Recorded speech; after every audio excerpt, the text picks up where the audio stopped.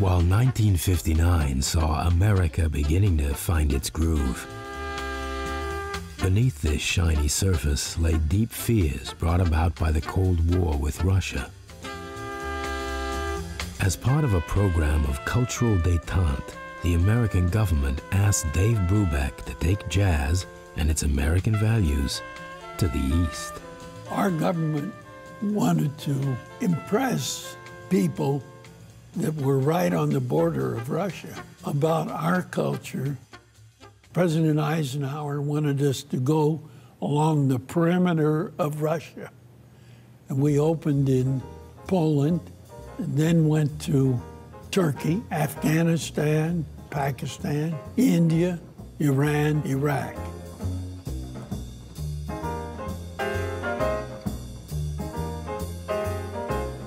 We were going to represent our country, and we talked about how difficult it is to go and be the voice of freedom when you don't really have freedom yet, because the old unwritten laws of segregation.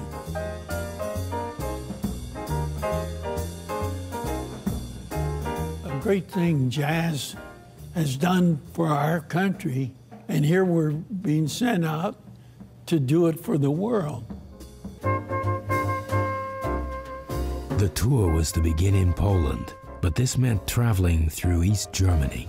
East Berlin was not recognized by the United States, so they assigned Madame Gundelach that for some reason could go through the Brandenburg Gate.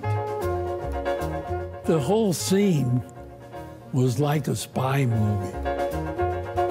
She told me to get in the trunk of her car. I said, I won't get in the trunk of her car. I'll get in the back seat, and if I get questioned, I'm going to tell them the truth. But she got through.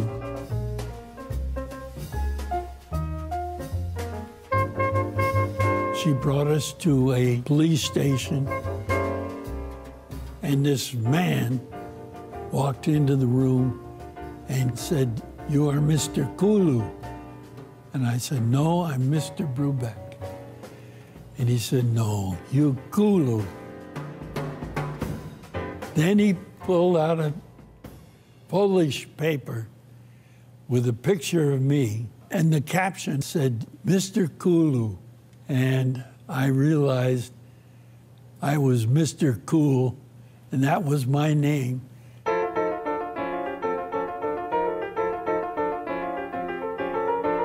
Many of the ideas that we developed for Time Out came from touring in these countries, like Blue Rondo a Turk. That's a Turkish folk beat. Diet, diet, diet, diet, diet, diet, diet.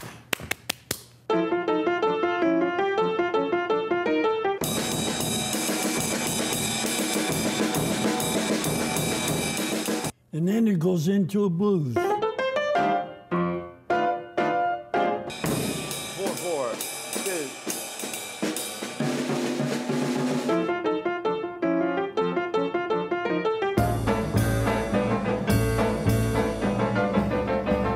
Brubeck returned to the U.S. with a complete vision of the time signature experiments for Time Out.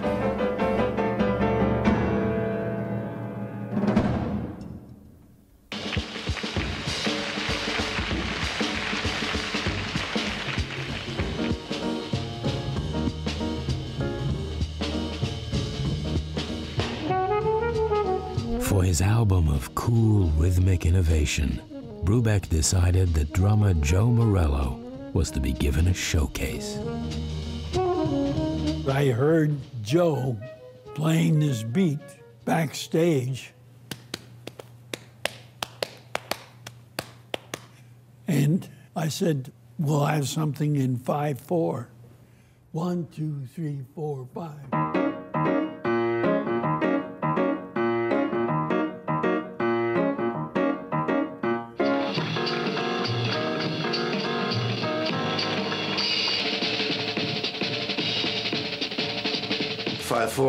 That's right up my alley, man. You know.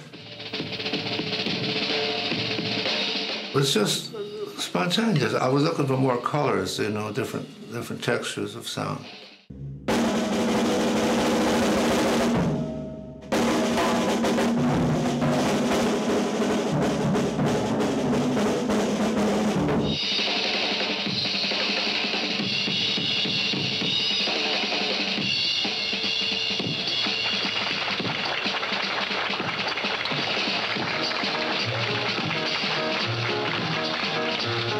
I said, boy, this is fine. This is gonna work. Time Out was going where I envisioned jazz should go.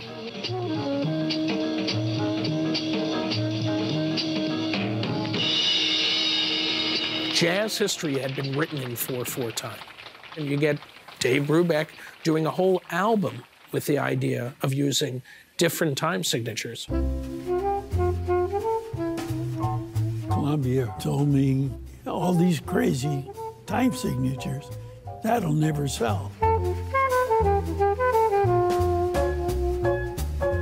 But the disc jockeys started playing this. We had a big hit. The idea that jazz could actually make it onto pop radio in America in the late 50s, that was totally unheard of.